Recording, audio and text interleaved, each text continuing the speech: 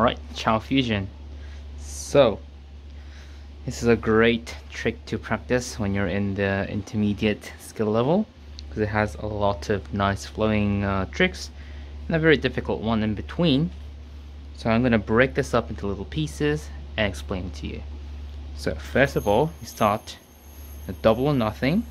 The first trick is essentially a cold fusion, which looks like this.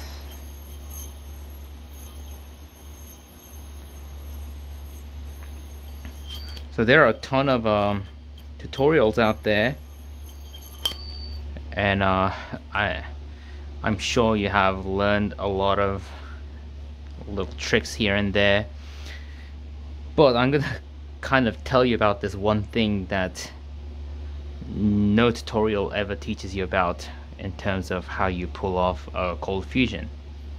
So in the double or nothing, right, it tells you to hit the string, right, and then it tells you to hit the string in front, right?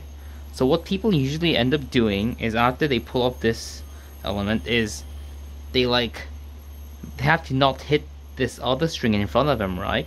And this is kind of a tight gap if you're starting out. So they're like, alright, let me aim and not hit that front string, and that ends up looking kind of janky. So think of it like this: first element, oops,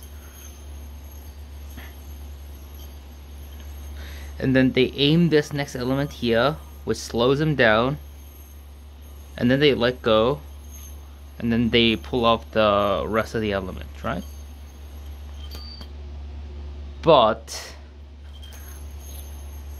here's a simple part. It's kind of a hack, and like, you could call this kind of cheating in a way, but after you pull off the first element, instead of aiming the yo-yo in between these two strings, you could just let go of your non-through hand index. See, it's a 1.5 mount, but you kind of let go and do the swinging motion at the same time, and it basically looks as if you hit that gap perfectly, like this.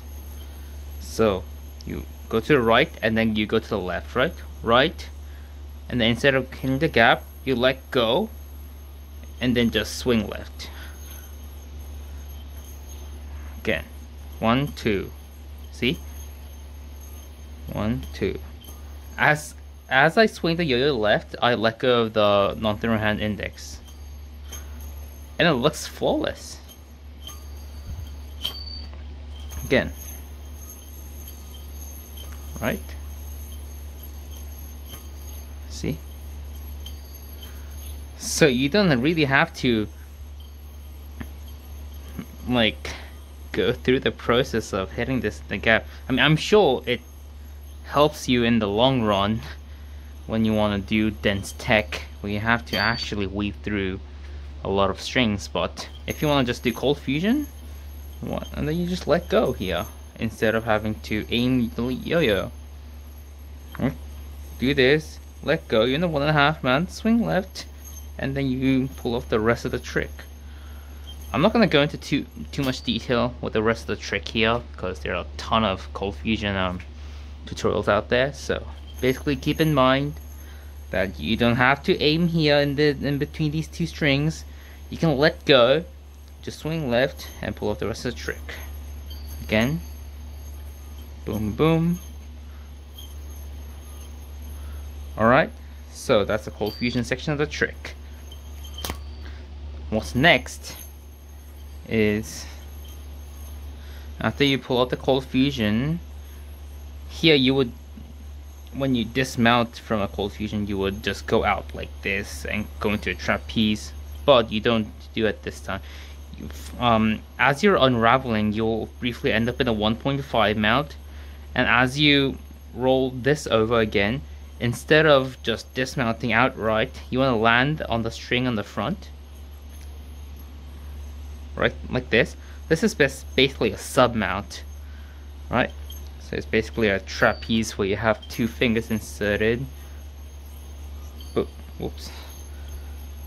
So it's like a double on 1.5 mount into sub mount. Right. Alright.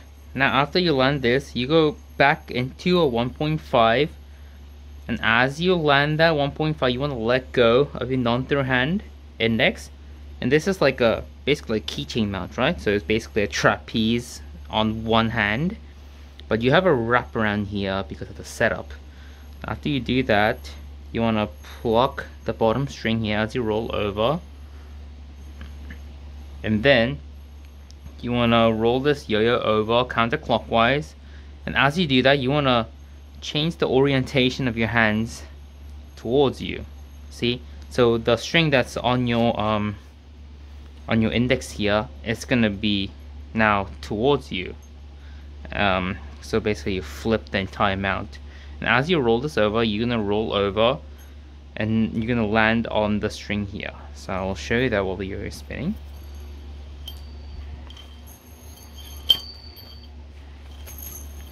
So you got into this sub mount, you got into this keychain with the wrap.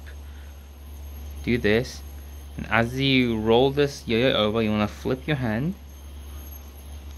So I'm not gonna hit this here right now. So as you can see, I'm flipping as I'm rolling the yo-yo, and as you roll it, you want to actually land it on the string in front of you, like that. So look at it, it's a basically brother mount, but now the fingers are pointing towards you.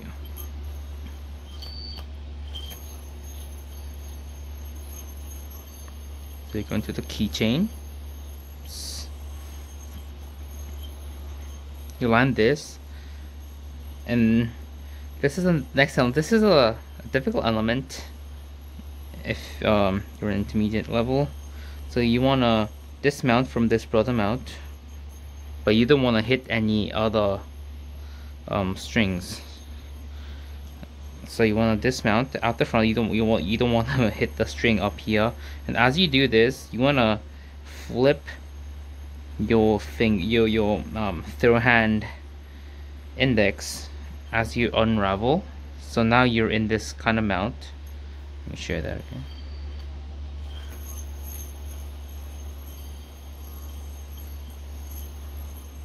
Like this. As you do this, if you keep pointing here, the string is just gonna unravel here. So as you dismount the brother mount here, before the string escapes from your through hand index, you wanna turn your hand so you intercept the string here. So you do this. See, if you just don't do anything, it's just gonna leave your third hand. But if you flip your hand like that, see, now you're in this mount, which is basically a setup for a 1.5 or a double or nothing. So again, see, I'm kind of exaggerating the motion here to see if I can show the angle better, but whoops. But you see the gist. As you roll the yo over, you want to twist like that. Now you're in this mount. Are you going to use a motion to straight up go into a double or nothing? So now you're back in a double or nothing. You want to let go of your third hand index, which is actually a trapeze double on. See, this is trapeze, and you roll over again. There's the same setup. So again, double or nothing, and you let go, and then when you unravel, it's a trapeze, right? From the trapeze, the next element you're gonna hit is a beef hook. So this is a very difficult trick, if not the hardest trick in the entire combo. I'm not going to go into too much detail, so I recommend you watch a tutorial. But basically, you go from trapeze, you're going to pluck the string with your non-through-hand thumb, and then you have this whole setup here, and you're gonna swing the yo-yo over, and then you use the momentum, and as the yo-yo swings over, you're gonna let go with your non-through-hand index, and then this string is gonna shoot out the side, and that loop is gonna wrap around your through-hand index into a hook. Now this is very difficult. I'm very inconsistent at this. So, and I actually don't have any tips. It's just practice. So I recommend you keep practicing. Alright. But the combo before this ended up in a double or nothing, right? And I told you to let go of your through-hand index. And then when your non-through-hand thumb is underneath the string coming out of your through-hand, you're gonna roll over, and that's gonna end up in a trapeze, right? But as you roll over, since your thumb was underneath the string, you're already at the setup for beef up, basically the exact same setup, and you're gonna use that momentum to perform the beef hook. So basically, you're going to double nothing, let go of your index, and then as you roll over, you're gonna automatically end up in this setup, and you're gonna use that rolling over momentum to pull off the beef hook. So like this, something like that, right? So in a fluid motion, you're gonna double nothing, roll over, and hit that beef hook right there. See? Like that. So once you get that beef hook, I'm gonna actually show you how to get into this mount easier if you're struggling with that element. So to get in that same mount, you go from a keychain, pluck the closest string to you with your thumb, and you're gonna rotate or roll over the yo-yo counterclockwise, like this. Again, pluck the string closest to you or the rightmost to you, rotate it counterclockwise.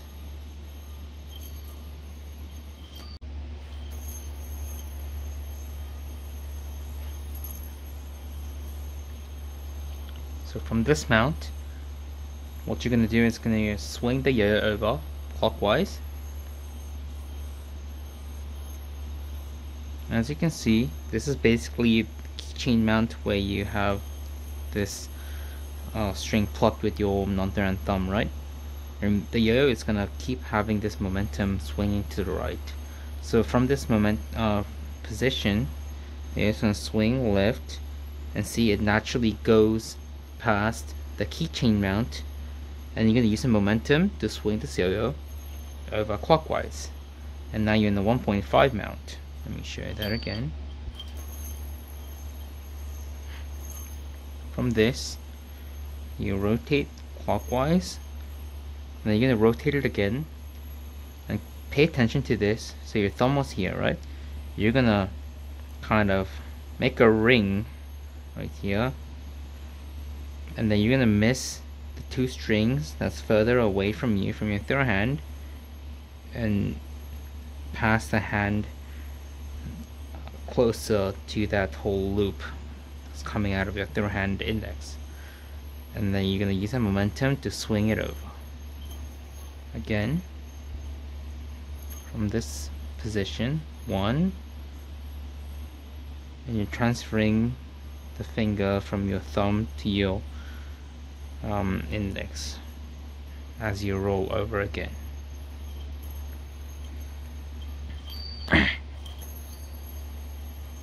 So from this mount, rotate 1 and twice, and you're in 1.5 mount.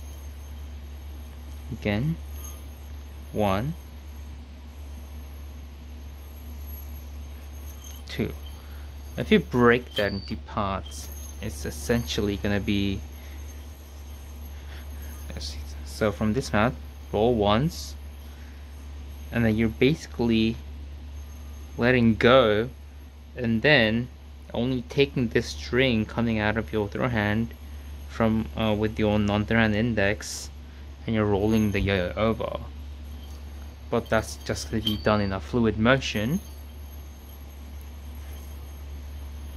So this is the mount. Begin with 1, 2. Again. 1, 2. 1, 2.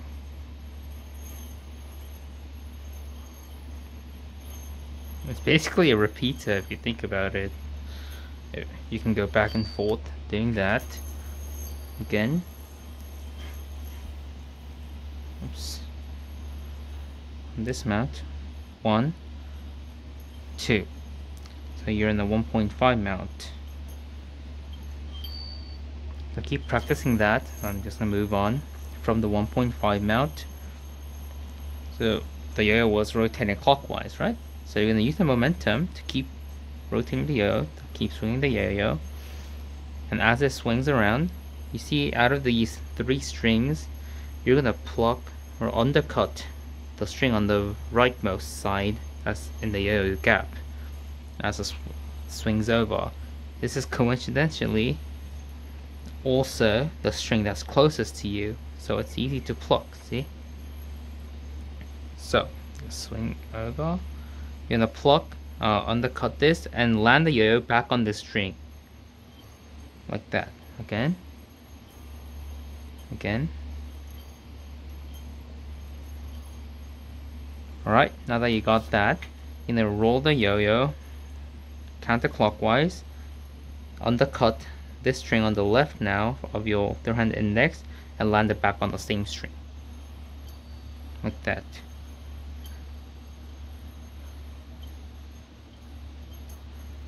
Let me show that again.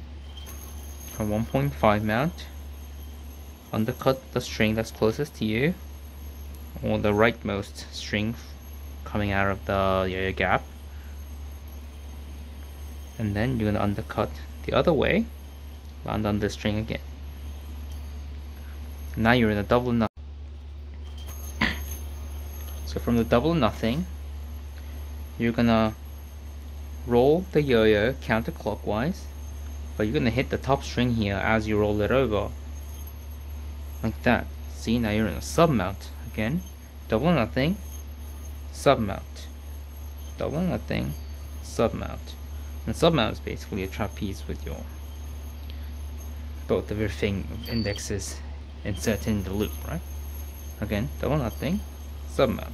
So, but this time as you roll this over, you're gonna pluck the middle string, so you see the string coming straight out of your bearing, with your non-through hand index.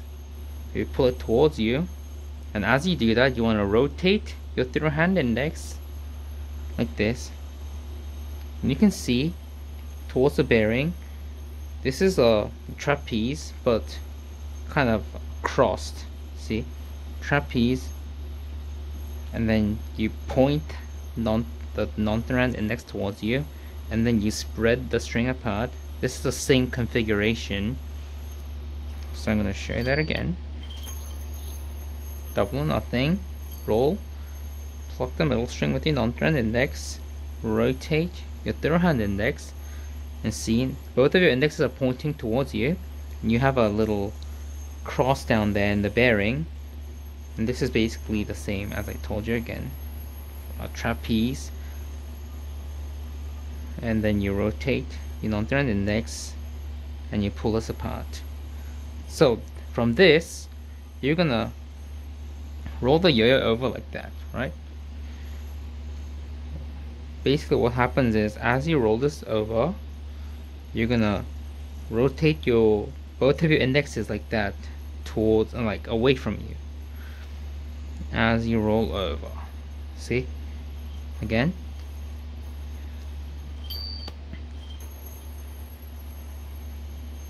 You know, roll. You're basically peeling this out, I guess. So as your indexes are pointing away from you as you roll it over, you're gonna make sure the gap of the yo-yo is going between the crossing area of these two strings in the gap. And then you're not gonna hit the top string here. The yo-yo is gonna come out in front of the string here and go over. So in a fluid motion, it's gonna look like this and like this. Again.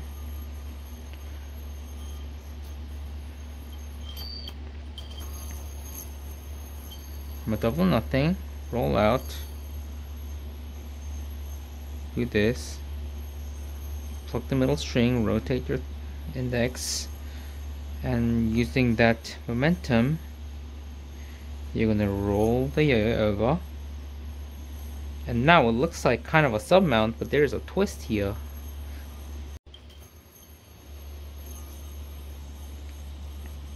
So from this mount, you're gonna roll the yo-yo over, but you wanna pass the yo-yo between these two fingers, so it's a chopstick.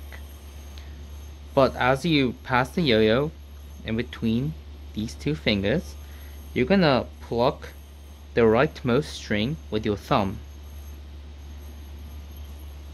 like that, and you're gonna land on the string further away from you.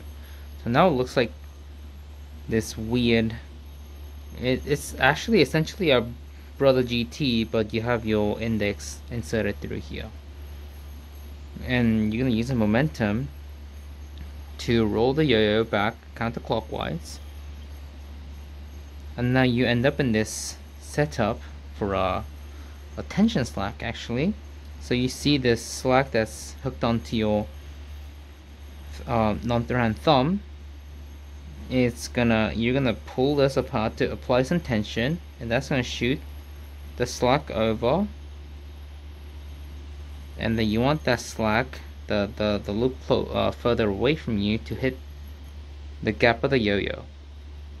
And this is essentially like a kamikaze, except with a wrap.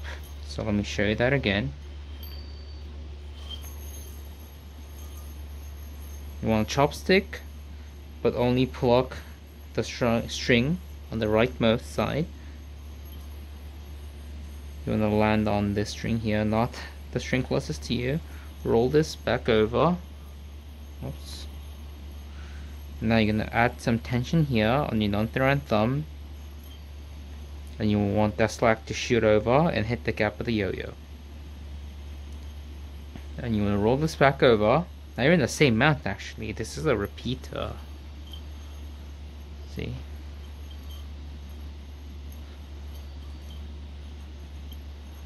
So you want to practice that tension slack. This is very difficult if you're first starting out.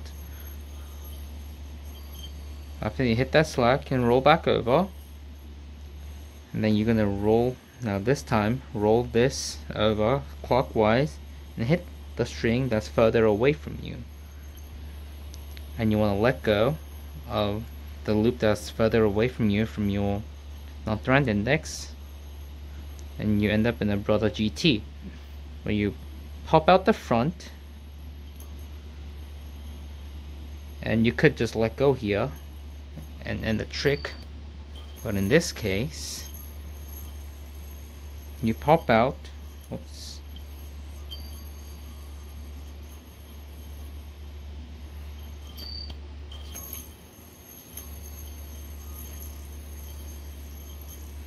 But you want to pop out through the back, and you want to go over all the strings, and then you want to land on this string that's further away from you, in which case when you let go of your third hand index,